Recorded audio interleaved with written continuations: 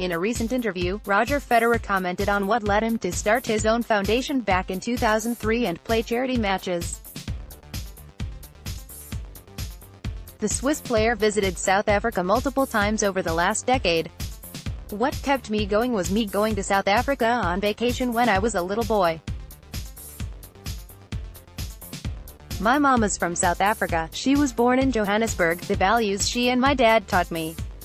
And when I got into tennis I was finally able to make some money, and make a name for myself. You feel fortunate, and how do you share that feeling with other people? I just thought that education is something that really interests me. I thought let me get stuck into childhood education, early education, said the 37-year-old. Federer also commented about Bill Gates' influence on him. They played doubles together in 2017 in Seattle and in 2018 in San Jose.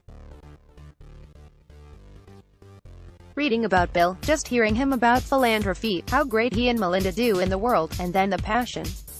I am obviously doing it all out of a passion, but he has been doing it for a long time and on a much bigger scale. That's super inspiring, Gates added. I was very impressed talking to Roger and his team, how they're helping out with the school systems in South Africa. It's an excellent cause.